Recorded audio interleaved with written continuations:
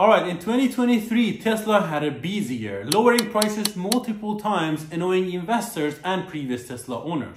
The company also didn't have a nice kickstart in 2024. The stock is down 22% in just over a month. And if you stay for another couple of minutes, we'll go through the fundamentals and numbers and valuation, and I'll share my take on Tesla. Last month, Tesla shared its quarterly earnings and the stock fell by 12% in just one day. This was a very disappointing earnings, and the two main areas of disappointments were firstly, automotive revenue, which rose by just 1.2% compared to Q4 2022. And although many of us know Tesla as not just a car company, the truth is more than 80% of its revenue comes from selling its vehicles. Total Q4 revenue rose by just 3% compared to the same period last year. And the second disappointment, the profit margin tanked, with gross margin coming out at 17.6%, down from 24% the year before, and operating income fell by 47%, bringing down the operating margin to only 8%.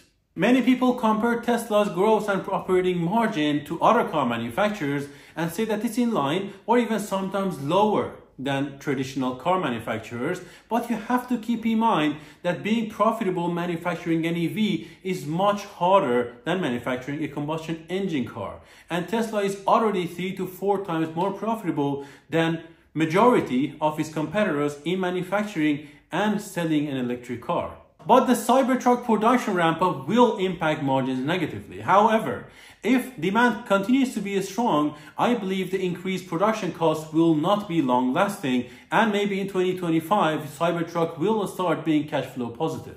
Tesla also slightly missed the EPS estimations. It only missed by 2 cents. For non-GAAP EPS, the expectations was 73 cents and Tesla reported 71 cents. However, GAAP earnings came higher at $2.27 a share. But this was mostly due to a one-time tax benefit of $5.9 billion in Q4. And perhaps the icing on the cake was the company's outlook. Tesla expects the vehicle growth to again slow this year as well, and Elon Musk said himself that without tariffs, Chinese car manufacturers will pretty much demolish majority of other car brands. Alright, let's look at some numbers. With today's stock price of $193, Tesla has a market cap of $604 billion.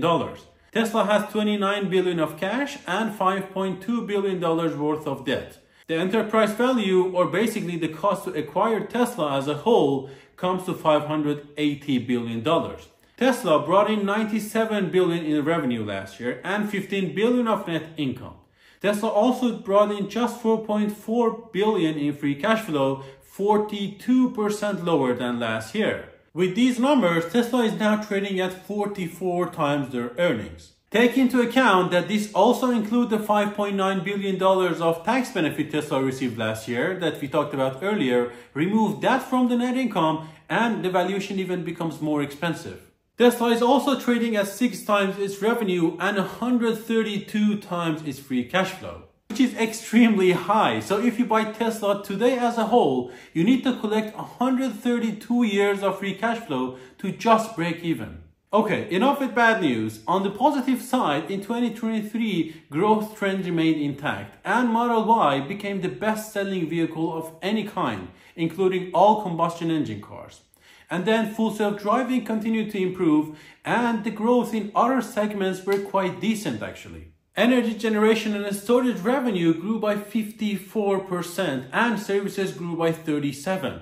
These two segments are continuing to account for the larger portion of Tesla's revenue, which is exactly what we want, because these two segments are the ones that can bring high margins and can convince investors that Tesla is not just a car company.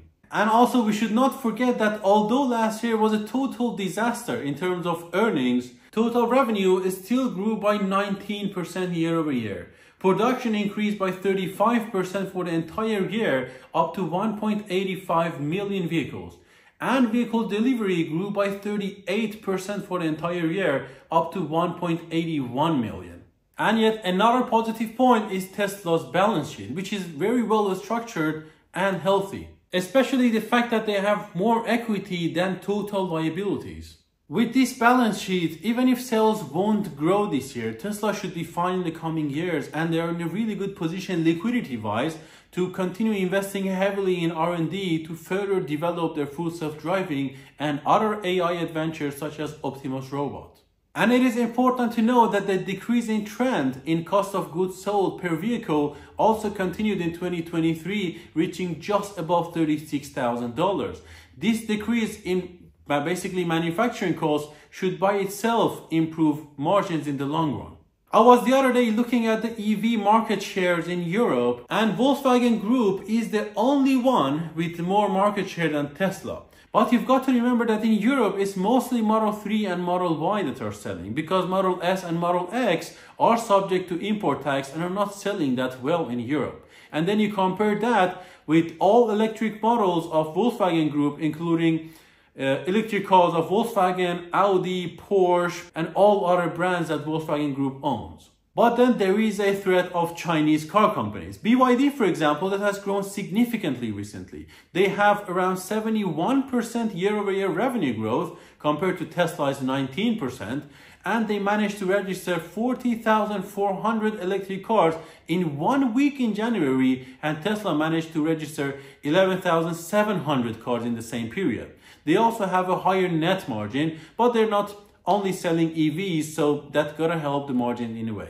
One of the bear cases that can be made against Tesla is that Tesla is now trading at a much higher PE ratio than other car manufacturers. For example, BMW is now trading at 5 times its earnings, and they pay a generous 8.7% dividend, which technically should justify a higher PE.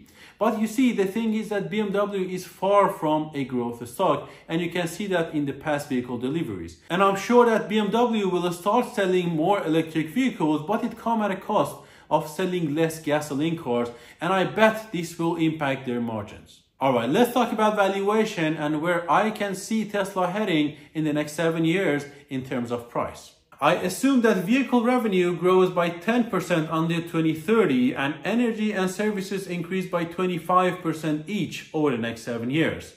With these assumptions, Tesla will bring in $229 billion in revenue by 2030, with 70% being from vehicle sales, 13% from energy, and 17% from other services. And I think we can all agree that these are not a very outrageous assumptions. They might be a little bit conservative as well, given all the possibilities that Tesla has in the future. Given that the services and energy share of revenue grew in our assumption, net income margin should also slightly improve from around 15% currently, so I assume around 18% in 2030. With these numbers, Tesla will bring in around $41 billion in net income by 2030. And assuming that the number of shares will increase by 2% every year until 2030, with the PE of around 35, the stock will hit 403, which is lower than the previous all-time high of 407 back in November 2021. But in case it hits $403 in 2030, it translates to around 13.5% annual growth every year from the current price until 2030. Alright, clearly Tesla is not in the best position currently, but I think the company will come out just fine. Man, it might be that we have a rough 2024 and even a rough 2025, but I cannot justify myself to sell my shares. I will not be adding any share to my portfolio, but I'm keeping what I have. Okay, thank you very much for watching all the way to the end of the video. Please consider subscribing and liking the video. And let me know which stock do you want me to dig into next.